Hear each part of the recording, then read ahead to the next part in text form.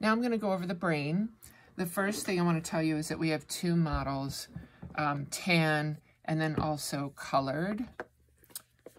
And I got two halves of the tan brain so you can see how they fit together, right and left here. And the right and left parts of the brain are called cerebral hemispheres, the right and left cerebral hemispheres.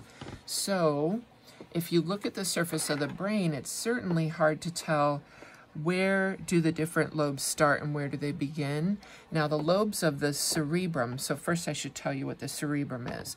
All of this lumpy, large area here is the cerebrum, and it's hard to tell where the different lobes are separated from each other, but you do know from the skull chapter that if this is the anterior part of the brain over here, this is the frontal lobe, and then this is the parietal lobe, occipital lobe, and temporal lobe.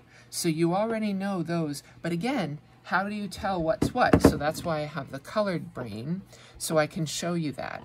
In red, from here to here, all the way forward, is the frontal lobe, and then the blue and purple in here is the parietal lobe, and then in yellow is the temporal lobe, and at the very back, the base here, is the occipital lobe.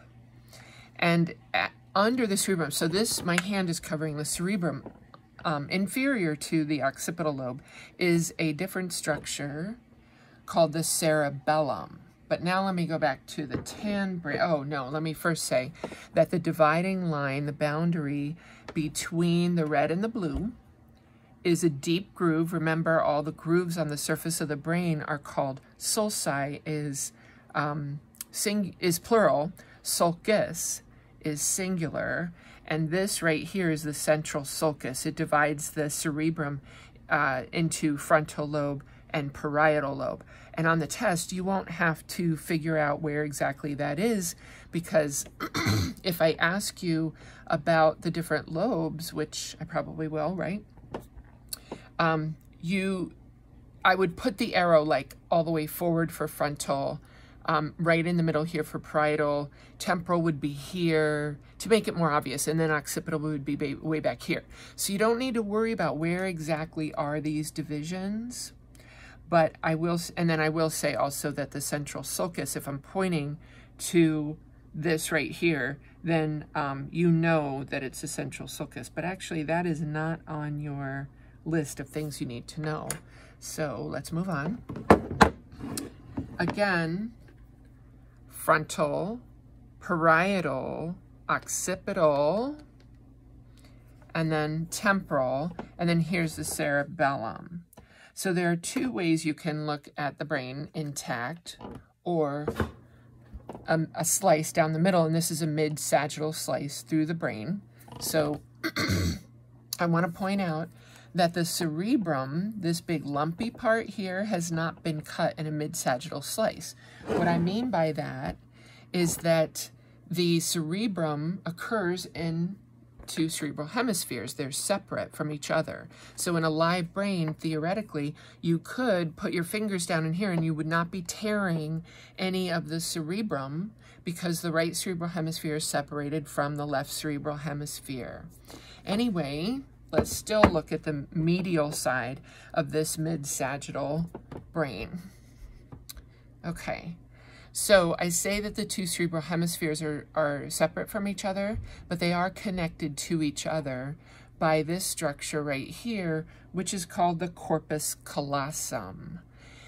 Corpus callosum is, corpus starts with a C, callosum starts with a C, and this is shaped like a C if you turn it on its side, see? So corpus callosum, C, C, C. Inferior to the corpus callosum is an egg-shaped structure here. And if you look real closely at the 3 dimensions, you see that there's like a space here. All of the spaces inside the brain, here's another space, they're called ventricles. And the ventricles are filled with cerebrospinal fluid. So this structure is called the thalamus. There are 2 thalami. They're both egg-shaped. This is the left thalamus because I'm holding the left side of the brain. Inferior and anterior to the thalamus, right here, is this W-shaped region. Follow my pencil.